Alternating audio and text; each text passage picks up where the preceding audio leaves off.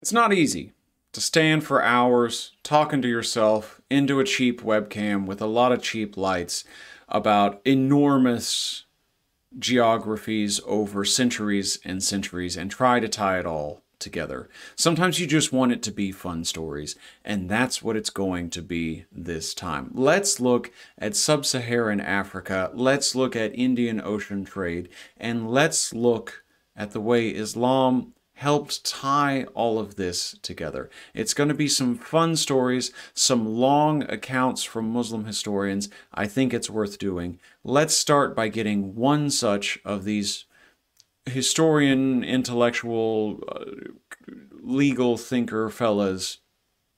Let's get their account out right now.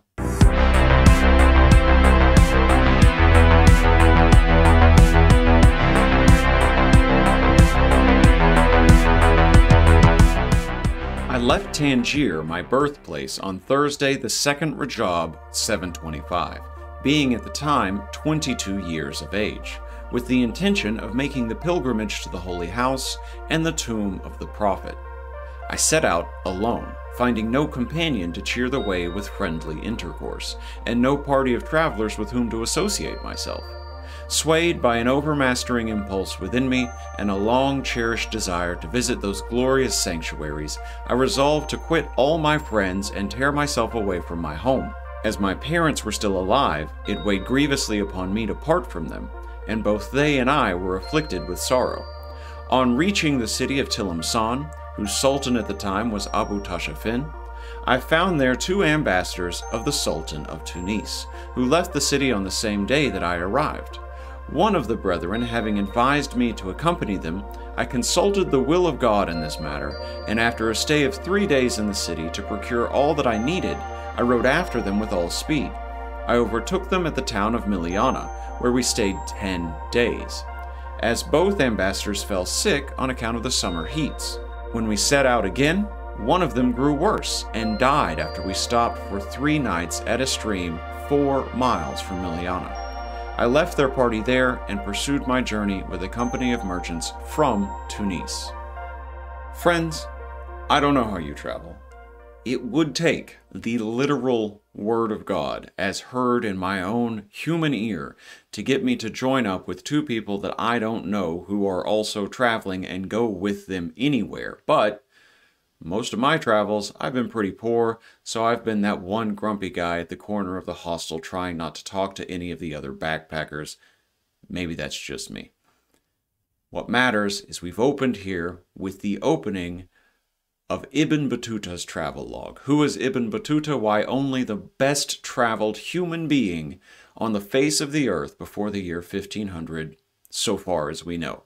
This is a fella that is going to cover about 75,000 miles in his travels, if the entire travelogue can be believed. He's going to go across the top of North Africa. He's going to go down the east coast of Africa. He will make it to Mali. He's going to go through the Delhi Sultanate, and he's going to end his travels in China.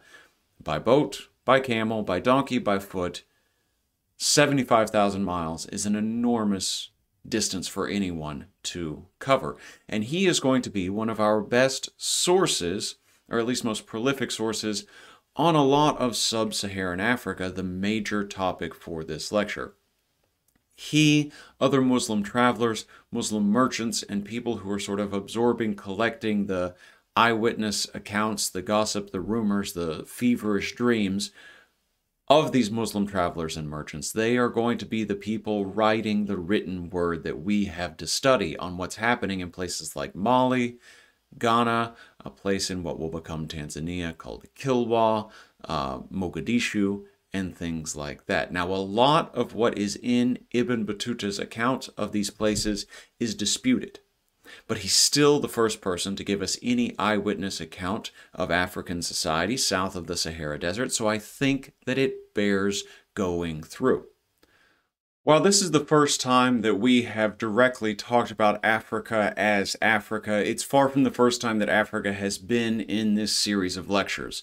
In Module 2, we started with Egypt when we were talking about it and Sumer as the earliest complex societies, births of human writing systems, and things like that. We saw the Phoenicians move across the top of North Africa to found Carthage and then on to Spain. We saw Rome fight with Carthage, eventually destroy it, and bring the top of Africa into its own empire. And most recently, we have seen the first caliphs in the early Muslim empires as they're moving up north through Damascus and including what was once the Persian Empire. We are also seeing them move west across the top of North Africa and reaching Spain themselves. So Africa's been here the whole time. But if you're thinking about that geography, you're noticing that it's only been the north. And so when we think about Africa in this lecture, we're going to cut it into two halves, but those halves are going to be a little awkward. On the one hand, there's the sort of north and east as one half. And what's going to be the defining feature there is their direct connection to overland and sea trades that put them in contact with trade on the Indian Ocean, trade on the Mediterranean, that put them in contact with what's happening to empires there, and especially in our world now, in the world of this lecture, what is happening in the Muslim world. So the spread of Arabic, the spread of Islam, and so forth. Now, very little is known about the other half. And the other half is basically all the rest of Sub-Saharan Africa. Before the year 1000, it's sort of a big blank spot, right? There are no Muslim traders, there's no Ibn Battutas or anything like that that make it into Southern Africa, so it's very difficult for us to talk about without relying on a combination of archaeology, oral traditions, and a study of the distributions of languages, right? And that sort of ambiguity, that sort of not knowing, that I think we can be forgiven here a little bit just on the sheer size of this place. And I hope this is a little rudimentary for you.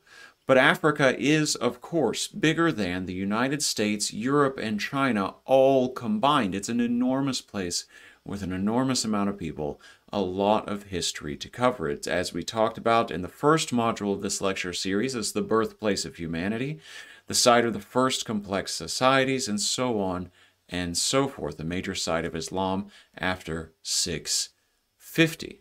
What we'll do then is just get a few very, very basic points of kind of geographic orientation to help us out with talking about such an enormous place. Africa is essentially north to south, a climatic palindrome. You've got a thin sliver of civilization on the top, desert, dry grassland, wooded grassland, rainforest, wooded grassland, dry grassland, desert, thin sliver of civilization on the bottom. A palindrome is a word that is the same backwards and forwards if the analogy isn't helpful. So something like race car is a palindrome. Or, fun fact, my name, if you use my nickname, is actually a palindrome as well. What is it that's cutting Sub-Saharan Africa off so much from the north and from the east? It is, my God, of course, the Sahara itself, a desert that is 3,000 miles long, it's 1,000 miles north to south, and it's a difficult but not impossible barrier to cross. Now, this is a point I really want to stress in understanding what the Sahara can be and what it is. You might say, well, oh my goodness, that desert is so hard to cross, there's no water. I will ask you, what water are you drinking out on the ocean if you don't bring your own? You'll say, well, then the Sahara is a difficult place to cross. There's no food. I will say to you, fish aside, what are you eating out on the ocean if you don't bring your own? And yes, you can survive on fish, but that's a recipe for scurvy. You're going to need some citrus, and you're going to need other forms of food and vitamins and things like that to survive long ocean travel. So you can think of the desert without too many problems as a kind of hot, dry ocean. All you need to be able to cross this ocean, this hot, dry ocean, is the right kind of vessel. In the earliest days of this history, we don't have that vessel. That vessel, the single-humped camel from Arabia, doesn't show up in North Africa until sometime during the 1st century BCE. It's not domesticated until the 3rd and 4th centuries CE, but once you have it, you can cross this hot, dry ocean. Camels can, of course, go for long periods without water. They are excellent draft animals in the sense that they can carry heavy loads and what have you. So it becomes a really excellent resource for crossing this place. Once you've got your vessel, then you've got communication, then you've got trade, then your world is connected once more. But to continue giving you an idea of what a dizzying place this is, we have not only its vast geography, we also have the vast diversity of peoples that live there. A full 33% of all languages still spoken on Earth are spoken in Africa. Almost 2,000 different languages. Now, some of these, like Egyptian, Nubian, Ethiopian, Arabic, they've had written systems forever. For well over 1,000 years have these languages been written down.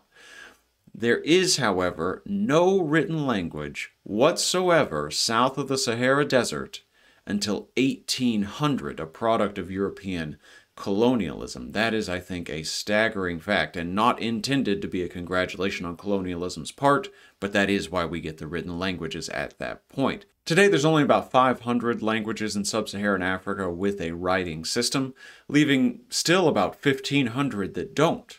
Now, how should we think about this? I don't want you to go away thinking that, oh, well, everyone who speaks those languages is illiterate. Not the case. Now, another product of colonialism, if you want to get around Sub-Saharan Africa, your best bets, if you want, the language with the most miles on it, are going to be French or English.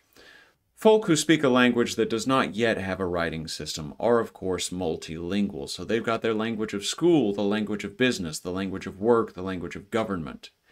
And then there's the language of the home, the language of your family, what you speak with your parents, what you speak with your grandparents. That latter, that's going to be the languages without a system. The larger, more widespread languages are going to be the ones with a written system, and those are going to be the ones that get used in sort of official capacities. Africa is home to many different language groups, Arabic being one that I've mentioned several times in Islamic regions. But as we move south below the Sahara Desert, we're going to run into a language family that we haven't talked about in this series of lectures yet, the Bantu language family. So most Bantu languages are actually going to be extremely similar. Bantu, by the way, in Bantu means people. So these people languages, all extremely similar, used to be thought that this was because there was just sort of one wave of migration that overtook all of southern Africa in one sweep. That, however, no longer seems to be best practices in thinking about the movement of these people and languages. What we want to do is combine a practice called glottochronology, which is a sort of timing of when do we see languages showing up where in what areas, with archaeology to figure out in which directions these languages moved first. And it's not going to be important for you to know exactly when a language showed up where. It's sufficient that you know that it's not one wave, and basically how we know that it's not one wave. And that's from looking at archaeology related to the cultivation of plants, the development of metallurgy, and finally then the actual spread of the language along with those other two things. So archaeological evidence tells us that between 1000 and 500 BCE, we're going to get the emergence of crop cultivation in sub-Saharan Africa. People are going to be planting sorghum, millet, and rice in drier regions, and they're going to be planting tubers like yams along the rainforest. It's going to be swidden, or, as always, I don't prefer so much, slash and burn agriculture. Swidden's a little nicer. It's not as deadly as slash and burn implies at certain population levels. So we're going to follow where we see in the archaeological record those things coming around, and we're going to be looking at the development of ironwork. The first evidence of ironwork in sub-Saharan Africa is going to come around 600 BCE, and it's going to pop up in several different locations from all available evidence independently from one another. It's going to be here in sub-Saharan Africa the most diverse furnace techniques anywhere in the world. Sub-Saharan Africans are, to put it simply, having to do a lot more with a lot less when it comes to smelting iron, but the technology spreads throughout southern Africa by 300 CE. Now, two key properties of iron. One, iron is soft. I mean, iron is harder than a twig, but compared to other metals, it's soft. Two, iron rusts. Imagine, if you are from a U.S. context, the porches of the French Quarter in New Orleans, wrought iron, right? It's a soft metal, it rusts easily. It's not always the ideal thing. Steel, of course, is stronger. The difference between iron and steel is essentially the amount of carbon that's going into the process.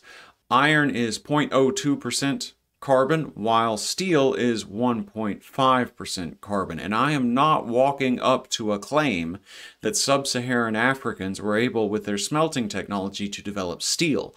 But because they had to introduce so many materials to be burned, because they had to work this iron for so long over the course of so many sort of smeltings, they do actually succeed in increasing the carbon content of iron, taking on some, but not all, of course, of the properties of steel, which I think is cool and deserves a little recognition on its own. So if we follow where the archaeological record says we see planting, and we follow where the archaeological record says we see iron smelting, then we know where these Bantu languages are headed first. And sometimes it's a little further down first, and then a little back up first, sometimes really far east, and then really far west.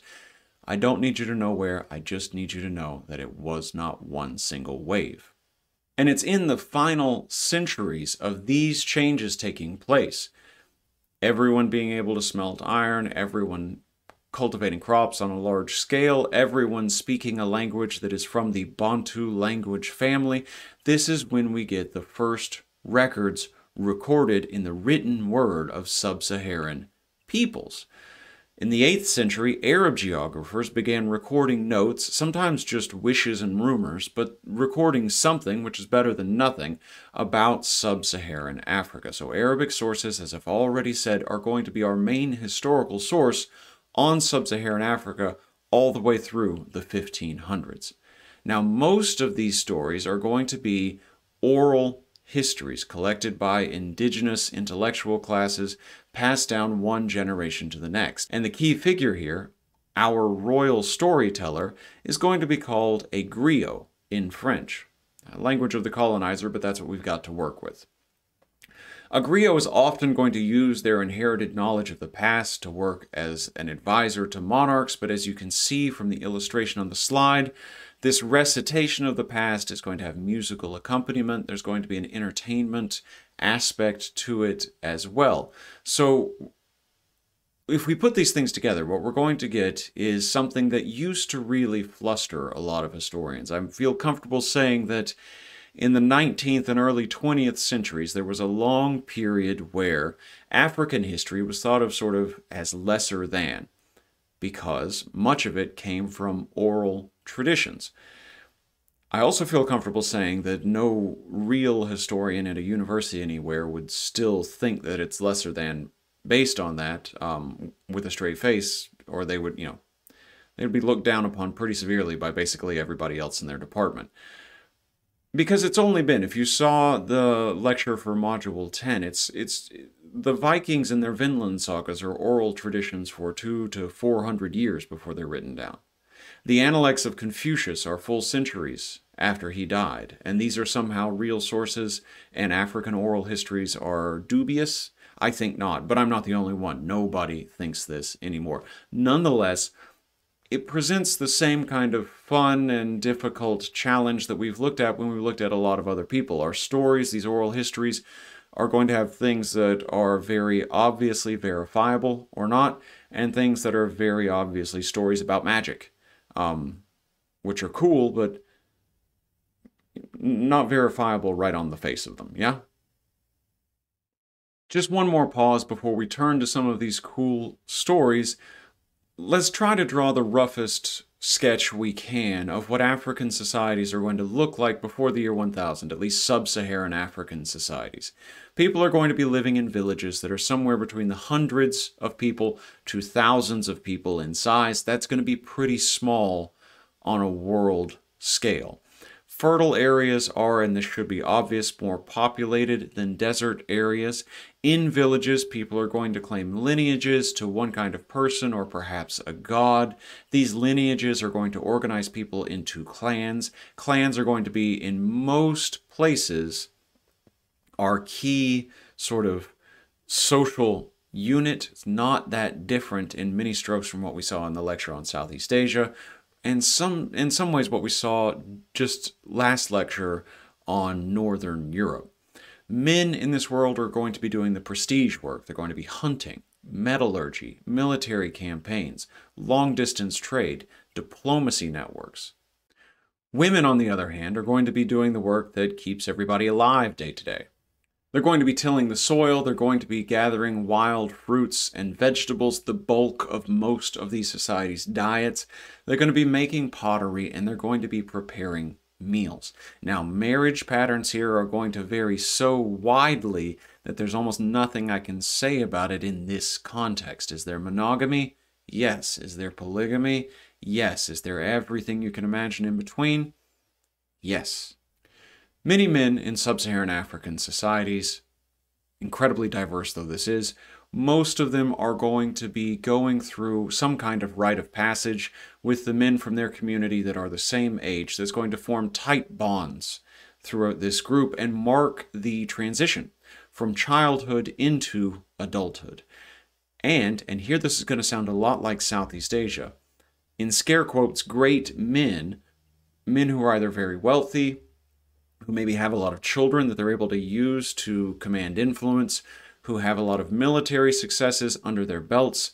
These, quote, great men are going to emerge in a lot of these societies as leaders if they are successful enough, and they may be able to form some kind of chieftaincy, maybe a short-lived kingdom, but many of these alliances are going to be built on the charisma of just that one, quote, great man. And so when that great man dies, they are going to dissipate back out. They're going to give in to the forces of a kind of social entropy, much the way the societies that built up around men of prowess did in Southeast Asia. Once that man of prowess is gone, so also goes the organization that they were able to build. Proper context in hand, let's finally move to some of these kingdoms. So we're going to be based in the Niger River Basin for a while, where we're going to see at its apex of what we have to say today, the Kingdom of Mali, which is going to occupy much of sub-Saharan West Africa. We're going to see some of the world's largest gold mines here. They're going to be attracting merchants maybe as early as about the year 500. And as trans-Saharan trade grows, urbanization is going to develop in the West African Sahel, an Arabic word for shore, that kind of strip of land just outside the Sahara Desert. Not Mali, but actually the Kingdom of Ghana before it is going to be the first fully fledged kingdom to profit off this location and this trade. Mali is going to follow in its wake by taxing the trans-Saharan trade networks as a means of developing state revenue, but both are going to be, in their way, pretty successful at this. Mali, a much more developed place than Ghana, more successful than Ghana as well. Our source, as we turn to Ghana, is going to be a man whose name is enormously long. I need you to know the last 3 syllables, al-Bakri. His book of Roots and Realms, which is fantastically titled, is going to be the key source here. But all his sources are going to be second-hand. Somewhat famously, al-Bakri, our main source on the history of the Kingdom of Ghana, never leaves Cordoba, Spain. So his history is entirely rumors. We'll see where it is and is not backed up by archaeological evidence. He's going to tell us the story of many small kingdoms in this region. The first settlement here is going to be a place called Sigil Massa. It's going to originate in what is now modern-day Morocco, and it's going to start out as a periodic market, one that meets ever so often, and then that market is going to develop into a permanent town. Then from town, it's going to become a major trade depot. When it emerges, finally, as a city-state, and just a fun fact about Sigil Massa, its ruler needs to claim some kind of importance, needs to claim some kind of lineage, needs to have a reason why they should rule and their family should rule and no one else should. And so many times we've seen that be, well, I was related to a god, well, I am semi-divine, well, my peoples conquered this land and so we are welcome to rule. Not the case in Sigil Massa. In Sigil Massa, the ruler of this city-state is fit to rule. Why? Because his ancestors were the first to sell iron in its marketplace. As good a reason to rule as I can think of anyway. But the Kingdom of Ghana is going to come in here. It's going to be the first sort of empire-level civilization in the sort of Western Sudan region. And it's going to develop off of taxing a lot of this trade, off of which places like Sigil Massa are also benefiting.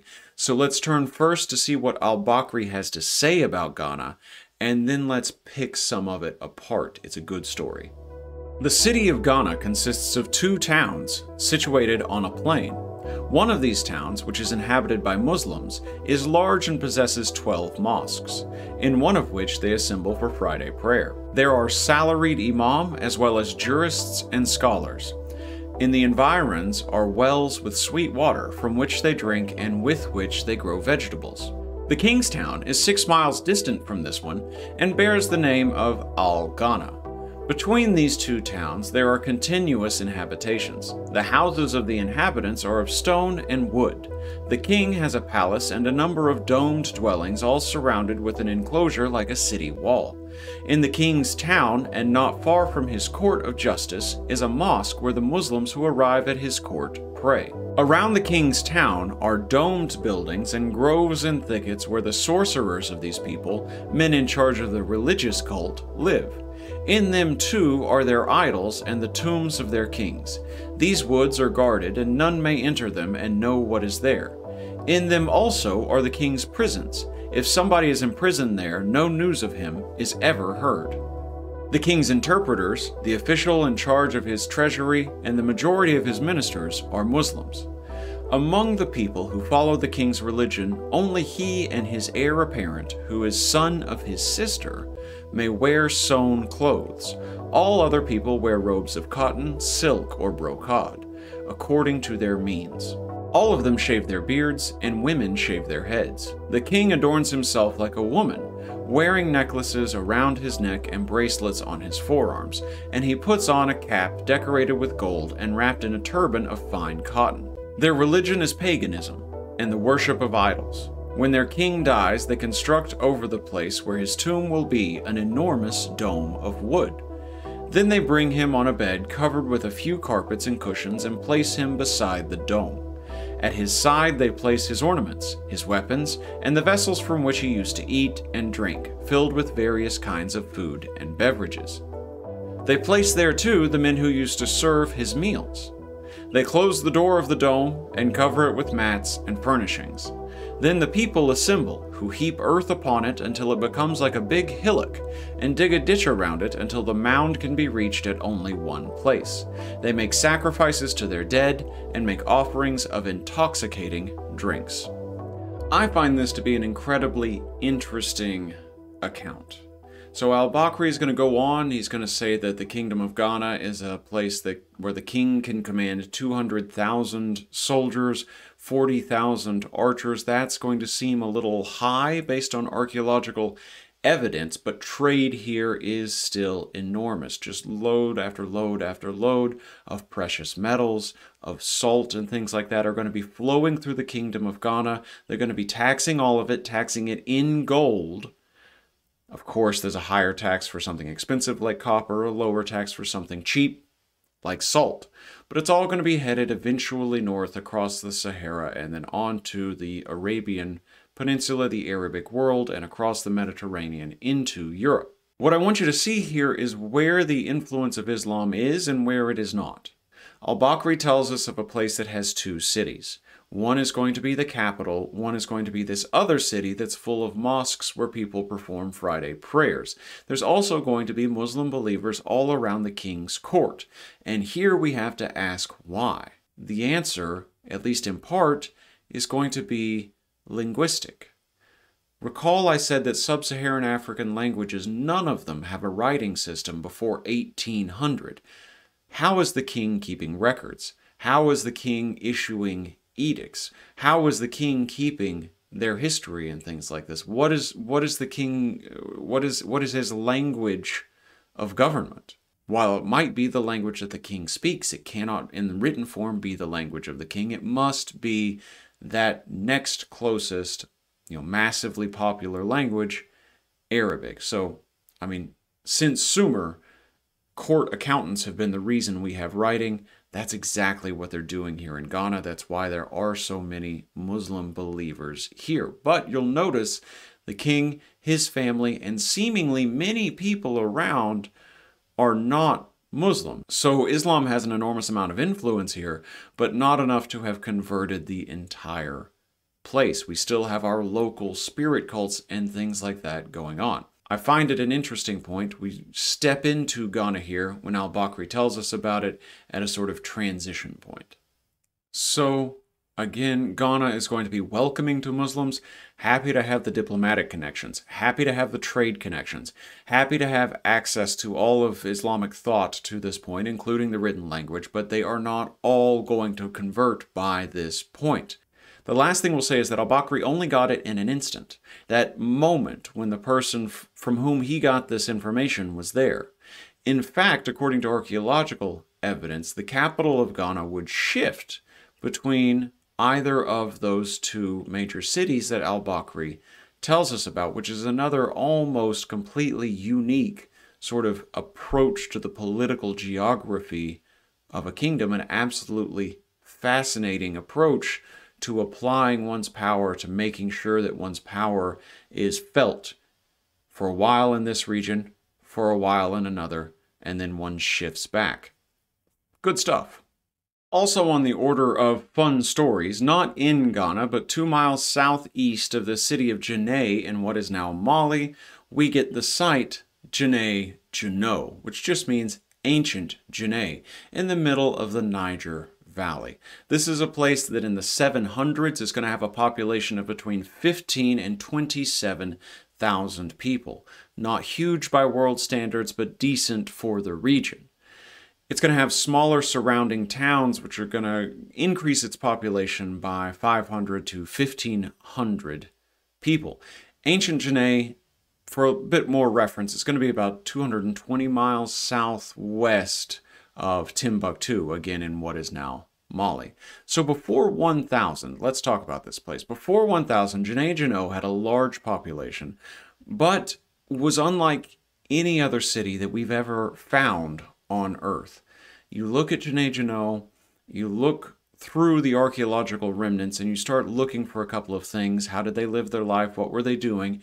And where was the political capital? What building here stands out as the place where there would have been a throne, as the place where there would have been a great meeting hall, as the place that would have been the seat of power? And archaeologists can find none.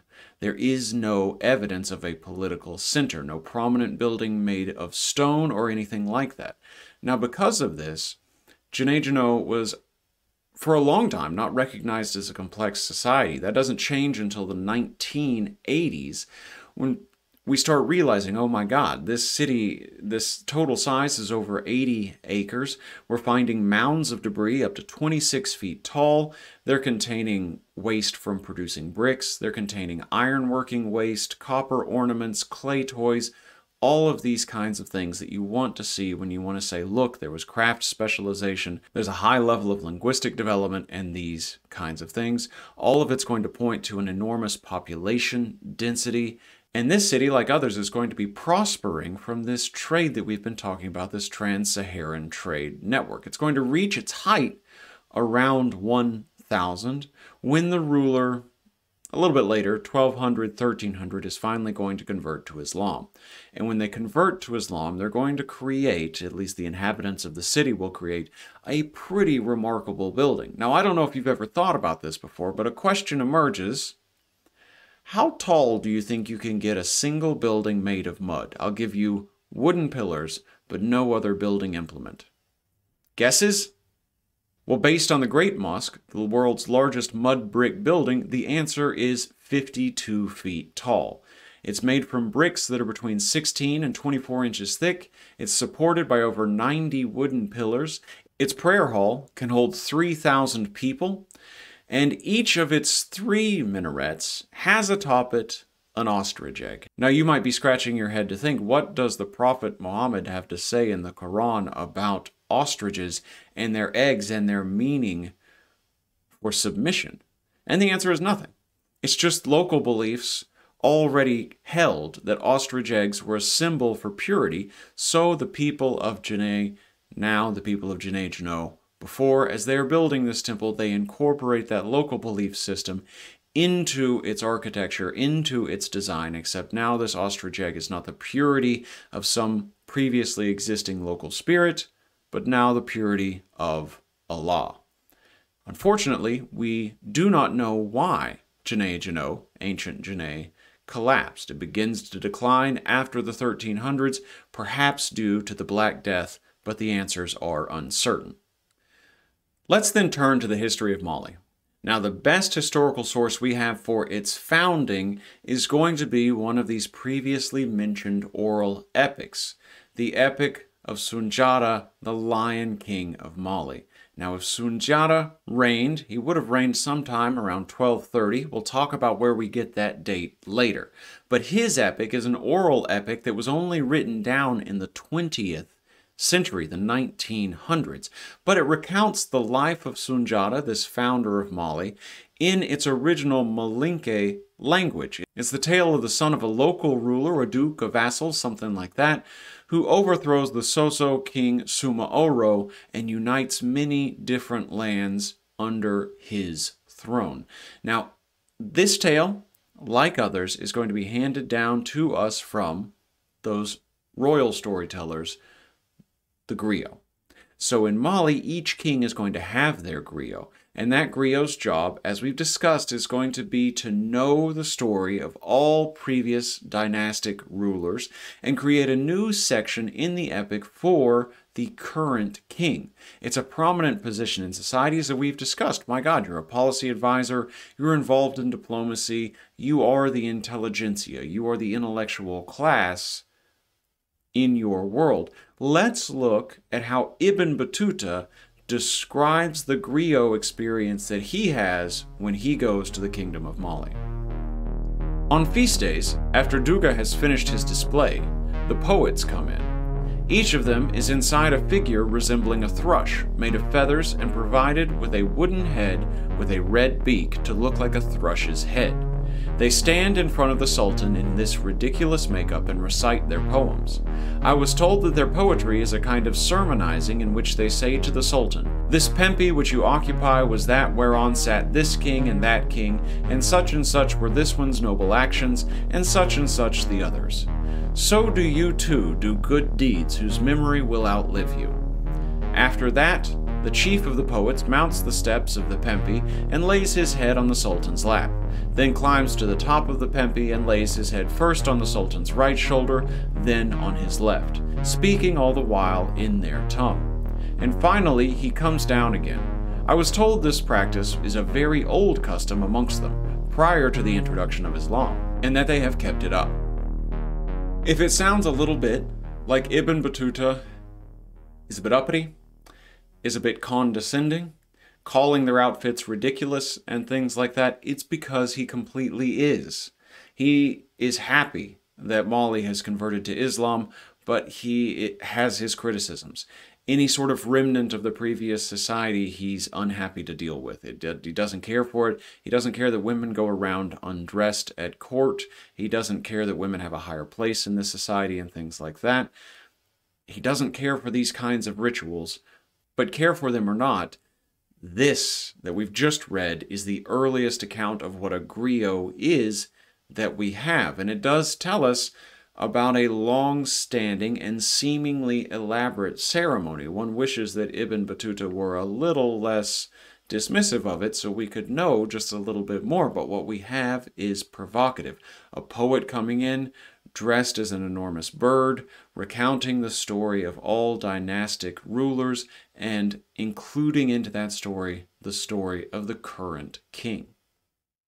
Let's get to that epic of Sunjata, our best evidence for the early days of Mali. Sunjata is going to be born to a king, again a lesser king, a duke, a vassal, something like that, to Suma Oro, and that king's hunchbacked wife. Now, I'm not attacking anybody with spinal issues. It's important to the story, as we'll see in just a second. Sunjata has his own physical issues. He doesn't walk for the first 7 years of his life. Now, you, myself, we might hear these things. Mother has a spinal issue. Child isn't walking at 7 years old. And we're thinking, oh goodness, this is not going to be such a good tale, right? This is an ill omen. Not the case. Not to the Malian audience that is hearing this. The Malian audience hearing this is thinking, oh, okay, there's evidence that there might be possession of some kind of rare spiritual powers on the part of both the mother and the child. So what we think of as sort of disability, they're going to think of as indication of a deeper connection to the spirit realm, and we're going to be wrong, and the audience in Mali is going to be right. Why? Because one day, Sunjata's mother, fed up that he won't walk, he won't feed himself, he's not getting up to use the bathroom, anything like that, he's always being ferried around back and forth by servants, she goes to the head griot. She sends him into town, and she says, come back with a bar of iron so heavy that it takes 6 men to carry it. So the griot and presumably 5 other men go into town and they get this iron bar and they set it on the floor in front of Sunjata. And then finally, presented with a challenge, Sunjata stands up, deadlifts this enormous iron bar, doesn't even throw his back out, doesn't pull anything, just walks away with it gracefully. He'd never been challenged before. It was a sign of greatness that came to fruition when finally there was a reason for him to walk. Someone had given him an obstacle worth overcoming. As he grows up, what he's going to do is face off against Suma Oro. He's going to swear to defeat this evil sorcerer king. Now, what makes Suma Oro so powerful? Well, he sort of generally has an invulnerability spell around him, but he also has a certain kind of weapon. What he does is he's going around making small figurines out of people that he wishes to control, small little fetish dolls. And if he wants to harm that person or control that person in some way, he's casting a spell on those fetish dolls. And if that sounds like voodoo, it should. Where do the people who come up with the Creole religion of voodoo come from? Exactly West Africa. So this is all part of one tradition. Hopefully we can connect some dots there, right? The problem is that as long as Suma Oro has this invulnerability, there's nothing you can do about him. Until one day, in the epic, Sunjata's half-sister comes and tells him, look, this Suma Oro guy is not totally invincible. He's got a weakness. His kryptonite is the spur of a rooster, that sort of sharp guy on the back of the rooster's leg, the thing that they would use in like a cockfight or something like that. So, Sunjata has one such spur procured for him. He goes to meet Suma Oro in battle. He straps the spur to an arrow. He fires the arrow. He doesn't hit Suma Oro dead on. The spur of the rooster scratches Suma Oro, very lightly penetrates his skin, but it's enough. Suma Oro is now vulnerable. He can be attacked. He's a normal human. He can be killed. His armies, along with Suma Oro, flee. Sunjata's armies give chase. They catch him, they kill him. Sunjata unites the kingdoms that Suma Oro was tormenting, and he founds his new kingdom, Mali, under the Sunjata dynasty. There's a sort of overlap here in terms of the influence of Islam with something like what al-Bakri was describing back in the Kingdom of Ghana. And it's not that Mali has 2 capitals and one is mostly Muslim or something like that, but the way this oral epic is told. So the oral epic has no mention anywhere of Allah. There's no sort of Islamic faith anywhere in there. There's no prayer. There's no markings of any kind like that. And yet, it does mention that Suma Oro's mysterious power is a jinn, a Jinn, an Arabic ghost or spirit, telling us that there is the influence of Islam somewhere coming in here, permeating this story, at least linguistically. Al-Bakri tells us that Mali converted to Islam sometime around 1068, which is well before Sunjata is supposed to have sat on the throne. Who's to say either way? What's further interesting about this, in terms of the spread of Islam and disagreements about what makes Mali great, is that there are competing epics. By the 1500s, there are two oral accounts of Mali's greatness, and one is the one I just told you. That's about Sunjata.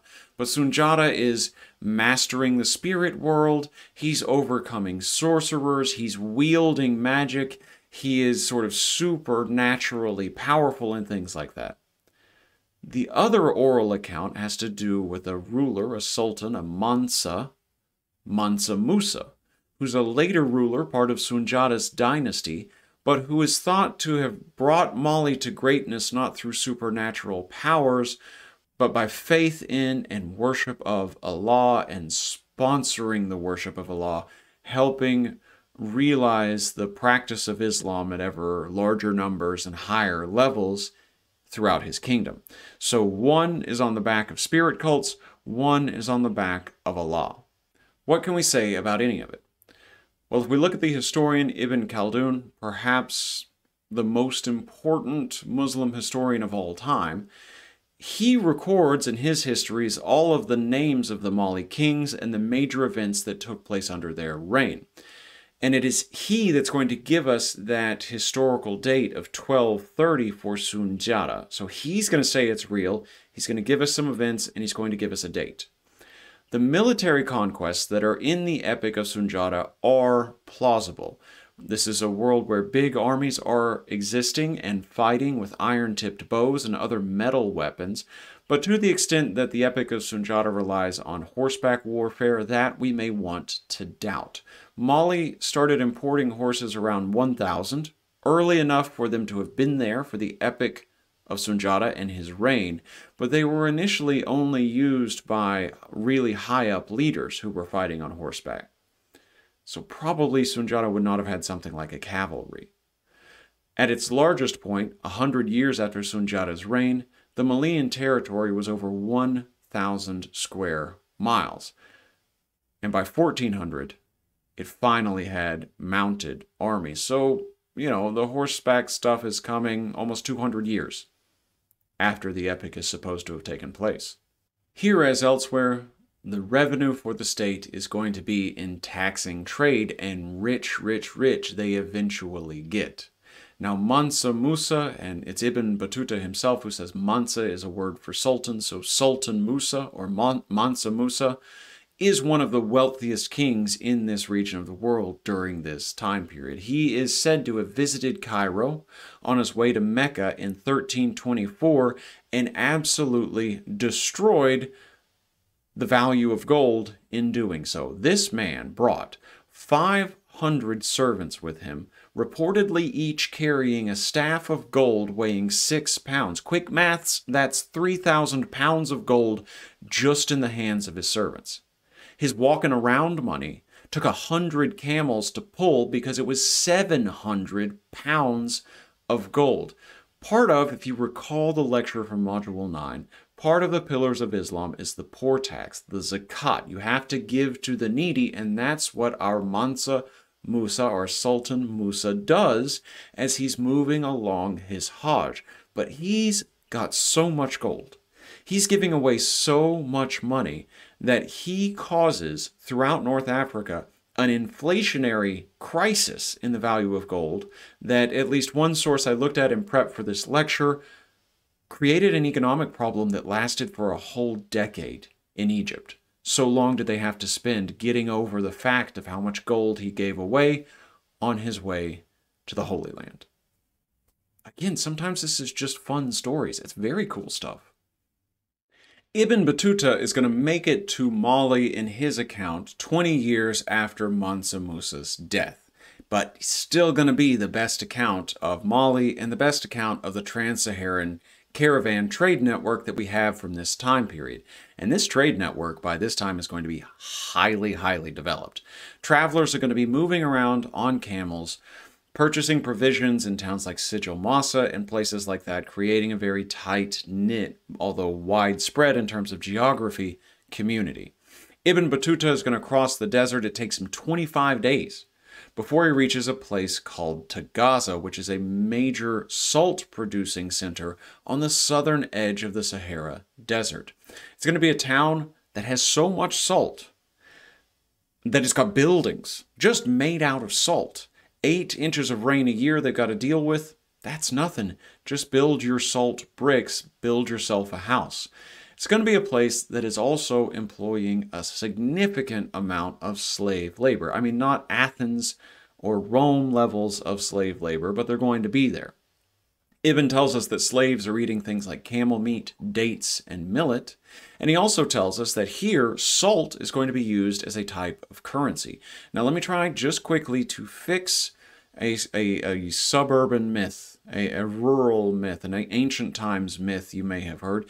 You may have heard once that the word salary in English comes from the fact that Roman soldiers were paid in salt. Every source I have kicking around my head says that's not true. That is not where salary, the English word, comes from. But here in Tagaza, in Sub-Saharan Africa, it is true. People are being paid in salt. At the end of Ibn Battuta's time in Mali, he's going to go visit Timbuktu, a trading city on the Niger River. And there, the ruler is going to give him a young male slave, which is a very typical gift for honored guests in the region. Where is Mali getting all these slaves? Where are the slaves coming from that are mining salt? Where are the slaves coming from that are mining, as we'll see, gold? What's happening here? Well, they're not coming from inside Mali. Instead, they're coming from the forest belt just to the south of Mali. Now, Ibn is going to take this gift of an individual, a person, and he's going to head with another caravan up to Morocco. He's going to travel with that caravan with 600 enslaved women. This here is a touchy and unfortunate bit of this history, as most pre-modern societies will say, are going to have slaves. This is nothing new in its own right, but there's a certain gendered element to the trade here. Most individuals in this trans-Saharan slave trade in the early centuries of the second millennium are actually going to be women. They're going to be sold off for the sort of unsavory purpose you're immediately imagining, concubines and things like that.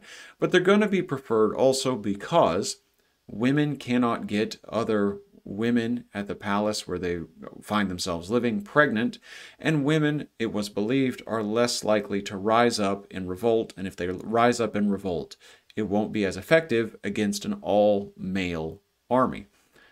Men, on the other hand, they can get female members of the court pregnant, female members of a royal or at least wealthy family pregnant. That's going to be a problem. They might represent a more serious threat of revolt. That's going to be a problem. So if you want to sell them, they have to be castrated. Now, I don't know how you estimate the surgical tech of Sub-Saharan Africa in the 1300s, but I'll tell you now it was not very high. Castration can be, and often was, deadly. So it's just a bad business decision. You don't want to go through the trouble of catching someone or buying someone else caught, then castrating them and having them die on you, right? So bad economics to sell men into this slave network. It winds up being mostly women. What are the numbers? Confirmed by later historians, it's going to be something like 5,500 slaves crossing the desert each year from 1,100 to 1,400. That's a staggering amount of people. It's not Atlantic slave trade numbers, but this class stops at 1,500, so we don't deal with the Atlantic slave trade. It's not just people. Of course, Mali is also exporting an enormous amount of gold. And in the 1200s and 1300s, a full 66% of all gold that was entering Europe was coming out of Sub-Saharan Africa through Tunis, through Fez, and through Cairo. Working conditions mining this gold, abysmal, and that's the other reason why Mali needs enslaved people. We're going to be sending enslaved men down into sometimes 60-foot deep mine shafts, which are going to collapse frequently. It's hot, it's deadly work. And they're going to be pulling gold ore out of the ground. They're going to be passing it off to enslaved women at the mouth of the mine who are going to be extracting the ore and preparing it to go on some of those very same caravans that are carrying other enslaved women off to be sold in North Africa. By the time Ibn Battuta makes it to Mali, it is a fully Muslim kingdom, if perhaps not as early as al-Bakri had said it was. Now, Ibn Battuta is going to be pretty judgy about how they behave in some respects. What we have to remember if we want to understand his judgment is that there is no Pope of Islam. It's wrong to draw too many parallels, but if this is, I'm assuming, for a U.S.-based audience, and so Protestantism reigns here. And there are many different denominations of Protestantism, and even within one denomination, you don't know how church is going to go one way in this region of the country versus in another region of the country. Islam is a little similar. I mean, there's no one in a big hat saying all of it is exactly this way. Here's the standard way to pray. Here's the standard way to practice. Here's our official view on this. Here's our official view on that. So you get a wide diversity. Even today, you get a wide diversity depending on where you are. Rulers in Mali are going to please Ibn Battuta because they are mostly male. They're going to displease Ibn Battuta because descent is tracked through the mother's line. So one's sister's son, for example, is going to sit on the throne, not the son of a male king. He's in general going to be a little uncomfortable that women are more powerful than they are back home in North Africa, even if they're still not able to be kings. He's going to leave Mali pleased with its secure roads and high attendance at Friday prayers in mosques, but he's going to judge the fact that women working as servants around the court are going to be mostly nude. This bothers him quite a lot, and even when they are not in that capacity, the general higher place of women in other places in this society bothers him not a small amount. This is another source of bias and judgment that comes out if you read his text. Mali itself is going to continue as a major kingdom for almost a century after Ibn Battuta's visit. In 1433, they're going to lose control of Timbuktu, however, that major trading city where Ibn Battuta was given an enslaved man as a gift. And by 1450, the neighboring kingdom of Songhai is going to defeat the Malian army and end the Sunjata dynasty. So if our dating is correct, that's 200 years of the Sunjata dynasty. Not too bad, but it does come to an end. Let's try to get to a few other places in the world. What is going on in North Africa where all these golden people are being sold? Well, by Ibn Battuta's days, it's been divided into 3 sultanates. And each of these sultanates is going to be sending thousands of pilgrims every year on the Hajj, on the pilgrimage. They're going to be going through Cairo. They're going to meet up with each other there, other pilgrims and things like that. And they're going to form huge caravans which travel on to Mecca. By 1261, Cairo is going to be the cultural capital of the Islamic world under the Mamluk Empire. And it's going to establish power after the Mongols are going to take Baghdad. They invade Cairo but do not hold it. They take Baghdad in 1258, eventually resulting in the Ilkhanate, a dynasty that gave us those images of Muhammad that we used in Module 9. Mamluk territory is going to be quite big. It's going to include Egypt, it's going to include Syria, and it's going to include Arabia.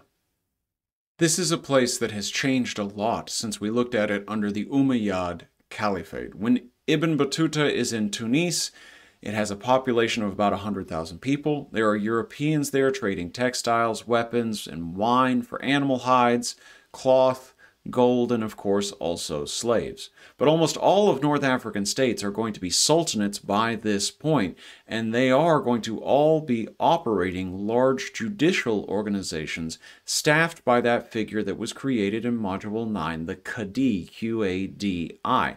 So whereas we saw sort of in the early expansion of the Arab kingdoms, maybe less organization than you might be accustomed to seeing in the operation of an empire, by the time we get to these sultanates, everything is very standardized, very organized. There's a lot of legal thought that's been produced. There's a lot of bureaucracy, all of the things you want to see if you want to see someone building a stable and long-lasting pre-modern state. Who is staffing these organizations? Well, anyone who studied Islamic law at an Islamic school was eligible to work as a Qadi. The courts are going to be implementing Sharia law, rules for all Muslim people.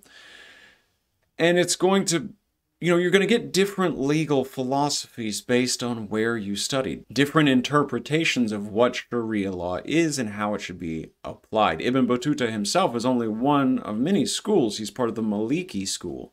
So he's going to meet other people on his travels with whom he's going to disagree, who are members of the same faith. And in this world, a Qadi's decision is going to be called a fatwa, and it's going to have the force of law. Now, you might be asking, thousands of people flooding across North Africa, through Cairo, and then on eventually to Mecca. I have traveled, Nick. I have seen what travelers are like.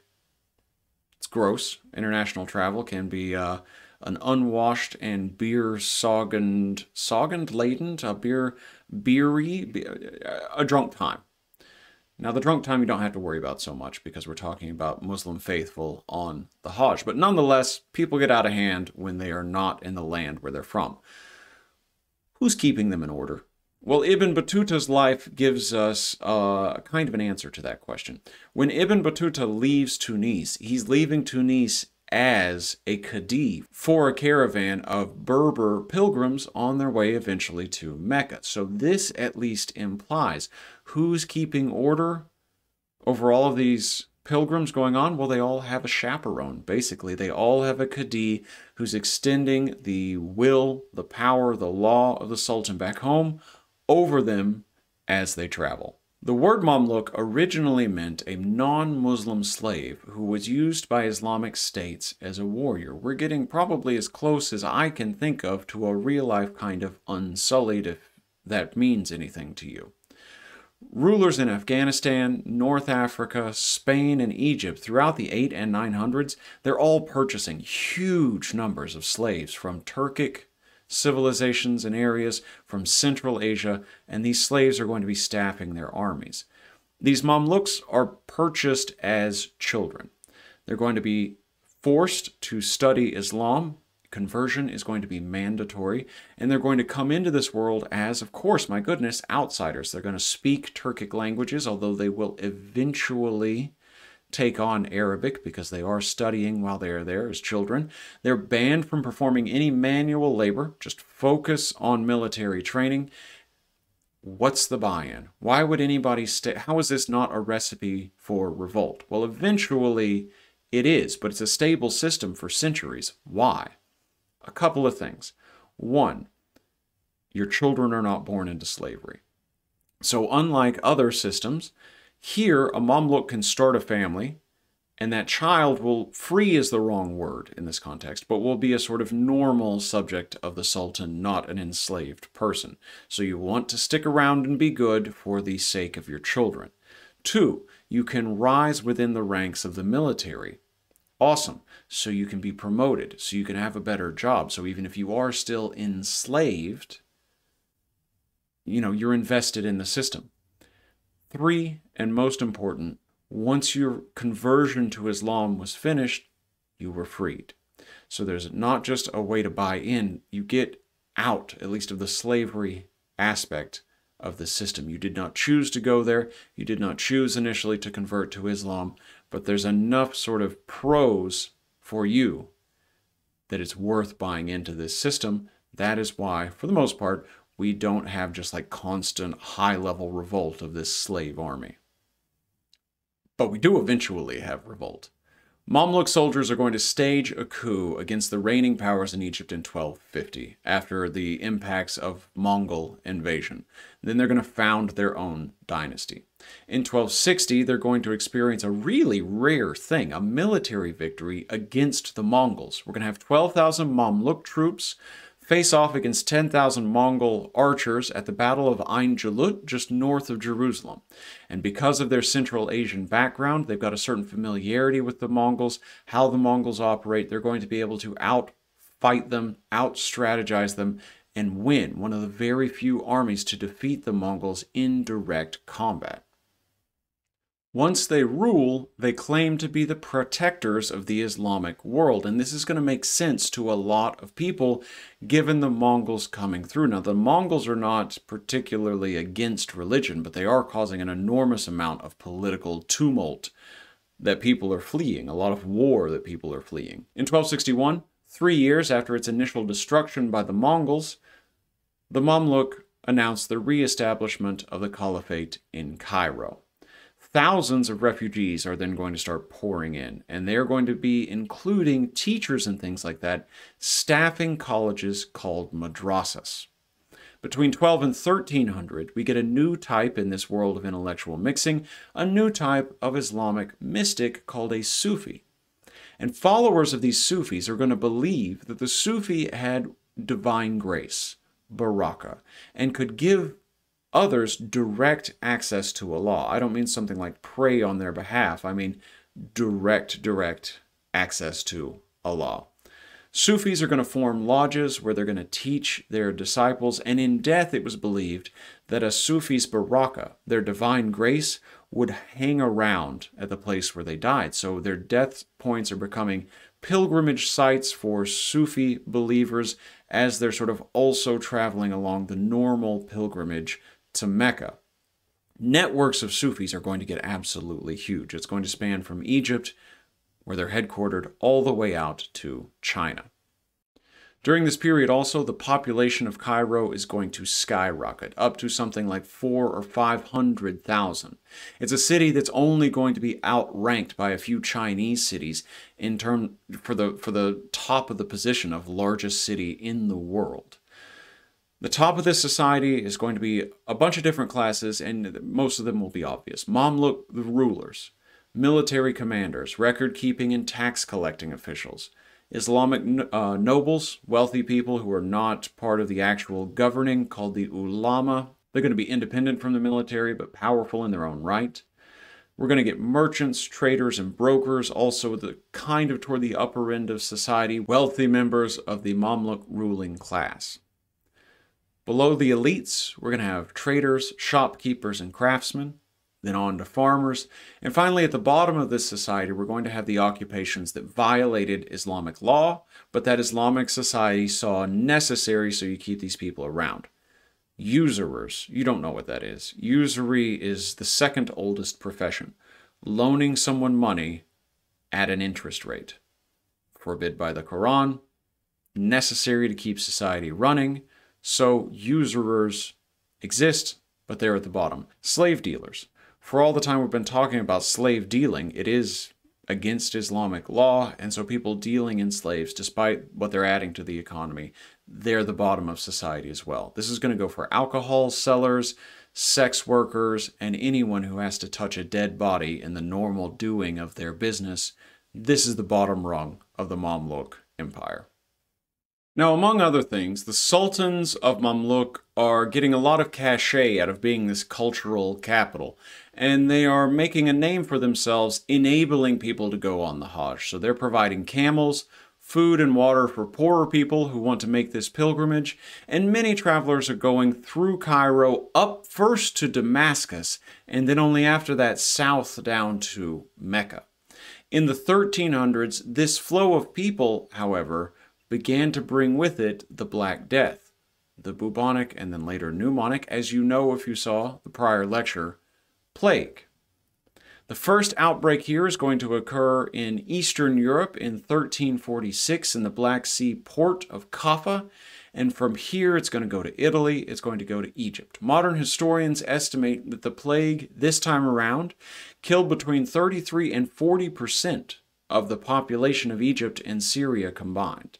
And it would take another 200 or 300 years for population levels to return back to what they were before the plague happened. If we're happy to leave Egypt collapsed by plague, we can keep moving on into the Indian Ocean and down the east coast of Africa. Here, the Indian Ocean is going to be the trade link between East Africa, the Arabian Peninsula, and West India. And we're going to get this sort of ocean-linked area where sultans in these regions are building government coffers by taxing trade and forming governments that look broadly similar. Some sultanates were very small, places like Kilwa Island in Tanzania. Others were very large, so we'll talk for just a second about the Delhi Sultanate in a bit, which is going to control as much territory as the Mauryan or Gupta dynasties ever did. The point is, though, this is going to be a broad area connected by ocean, not land, with a lot of cultural mixing. People partaking in these trade routes are going to be doing it on small boats called dhows. It's sail-powered, but there's no deck. You're sort of sleeping in the boat next to your cargo. Many, many small ships is what makes this trade possible. And the first place on our stop is going to be Mogadishu in what is now Somalia. Along these routes, it's going to be exporting cotton textiles from Egypt and things like that. And Mogadishu's political structure was like other African ports. It's going to be headed by a sultan. Justice is going to be administered through qadis. In Mogadishu, rulers are still going to speak some Arabic, but we're going to see that language fade as we move south. Further south, then, we get that island, Kilwa, where people are already beginning to speak Swahili, a sort of Creole or mixed language based mostly in Bantu, but with a considerable amount of Arabic borrowing. The Kilwa dynasty began sometime in the 1200s with kings descended from Arabic-speaking settlers who came to the area from Yemen. Its Indian Ocean ties include its main exports of slaves and ivory, and its dynasty is also going to control, I think this is a very interesting political geography, a small port called Sofala on the Zambezi River 800 miles south, and nothing in between. We got our port on a river, we've got Kilwa, we've got 800 miles of no control in between them, because that's all it needs, the sort of like fledgling city-state out there, to get access and maintain access to goods like gold, ivory, resins, and as always, enslaved people, which are traveling from these really remote inland places out to the coast and then being traded off into the Indian Ocean network. Kilwa also had a stone palace modeled on Islamic palaces from across the Indian Ocean. Townspeople are going to be living in stone houses that reflect in an intense way the trade to which they are linked. They have indoor toilets, they're using Chinese porcelain in their kitchen, and they're wearing imported silks from across this oceanic trade, along with gold and silver ornaments from across exactly that same trade. Excavations in Kenya show that mosques in the region date back to about the 700s. So we're getting an influence coming from the north, from the Arabic world. We're getting influences coming from as far east as China. It's an incredibly cosmopolitan place, East Africa, during this period. Let's turn once more and let's turn inward into southern Africa. We're going to know much less about this region than even what I just said, those scant facts about Kilwa, but we know it's a place that's supplying Kilwa with gold, ivory, and of course, as always, enslaved people. On the high plateau, south of the Zambezi River, we're going to get a state that we think reached its greatest extent sometime in the early 1300s, and that state is the Great Zimbabwe. In the Great Zimbabwe, we know that people were cultivating sorghum with iron tools. We know that before 1000, they lived in small villages and wooden houses, and we know that after 1000, they became wealthy enough for stone enclosures. Over the 12 and 1300s, the population reached something like 10,000. Not huge by world standards, but large for southern Africa. We're going to have about 300 small stone enclosures in the area of this large plateau. Now, the word for these enclosures in the Shona language means venerated houses, and you might guess that word is Zimbabwe. If we look at the elliptical building of Great Zimbabwe, the largest stone structure in Sub-Saharan Africa before 1500, we're going to see a place that was probably built by about 400 laborers over the course of 4 years during the agricultural off-season. Now, there are no written records, only archaeological evidence about local religion. We know there's no evidence of any practice of Islam whatsoever, just local spirit cults and that kind of thing. And we know that the top of this archaeological site has 6 highly stylized birds carved out of soapstone. Now, these birds might be gods, they might be homages to ancestors, we don't know.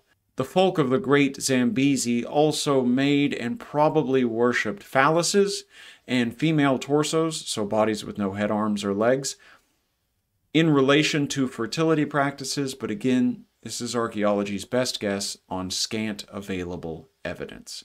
Kilwa and the Great Zimbabwe were most prosperous at exactly the same time, for exactly the same reasons, sell almost exactly the same things on exactly the same ocean trade network. By the time the Portuguese discover it, however, it had dramatically declined for reasons unknown. Portuguese show up in 1498, and what they see is a big stone wall and a very small and not prosperous at all civilization living there.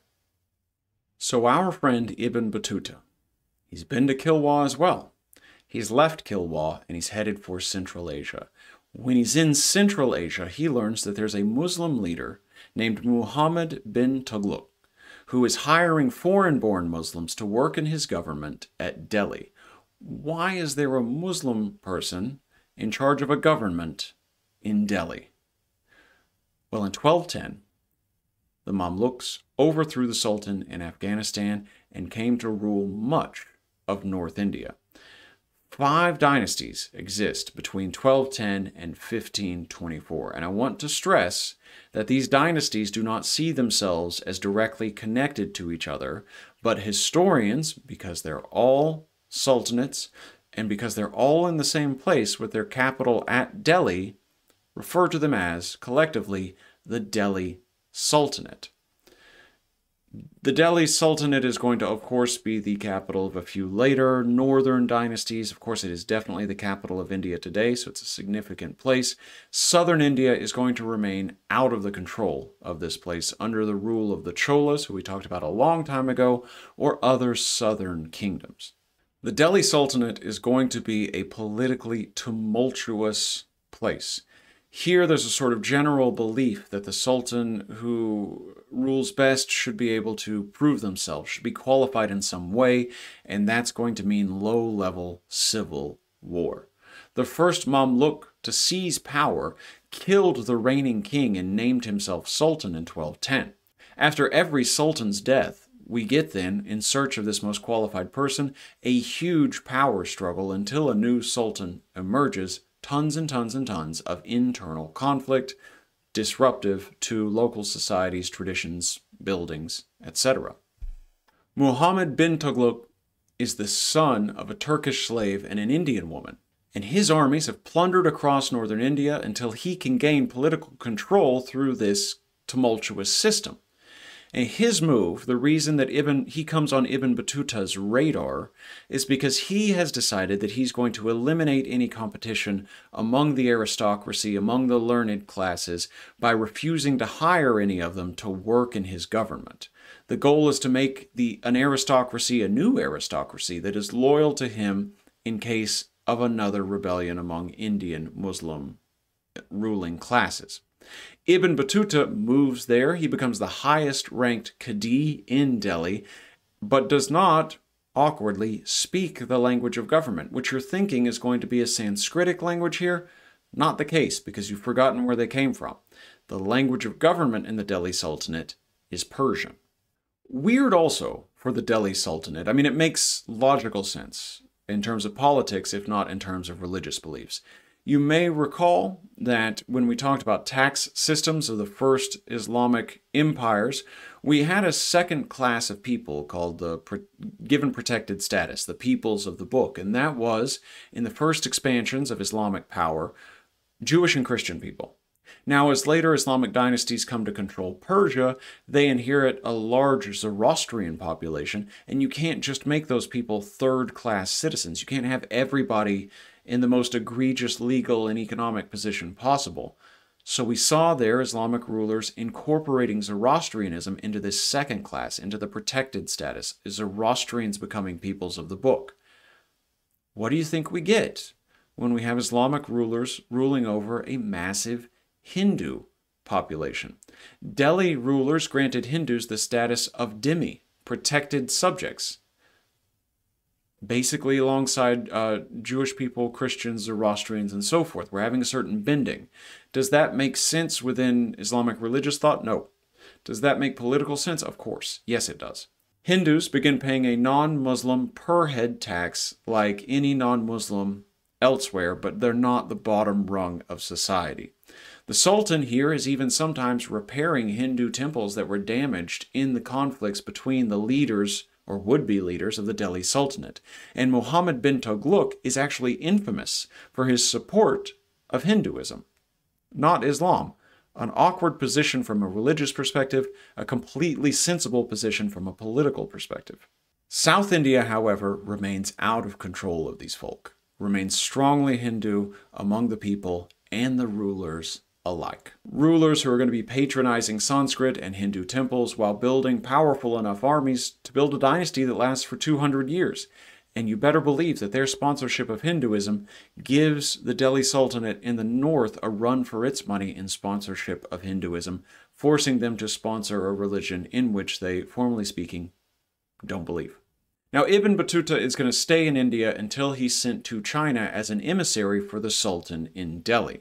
He's going to travel with 15 other envoys, 200 slaves, 100 horses, and lavish gifts of textiles, dishes, and weapons for the new power on the throne in China, the Yuan dynasty. Who are the Yuan dynasty? The Mongols. But we'll talk about that when we talk about the Mongols. And that's it. What have we achieved? Well, hopefully we have learned something about the geography of the spread of Islam in the early second millennium. All across North Africa into near Saharan, Sub-Saharan Africa, places like Mali and Ghana, down the east coast of Africa and into northern India, but not into southern Africa, not to places like the Great Zimbabwe. And the further we move from the Arabian Peninsula, the more that influence fades. And even where its influence is strong in places like Mali, there's a certain lack of orthodoxy going on there. Hopefully that is interesting to you. Hopefully that gives you a vision into this society. Hopefully you also noticed that in many places, as it's adopted and adopted unevenly, it's the lower rungs. It's those who are not in power who are the least willing. It's those in rural places who sort of cling to their old beliefs. Maybe the center does for a while, as we saw in Ghana, or maybe the center fully converts because a different power has come in, and it's the sort of grassroots of that society that cling to what existed before, as we saw in northern India. Either way, I hope it's been a good time. This is one of those fun story lectures, so I hope the stories were fun. See you in the next one.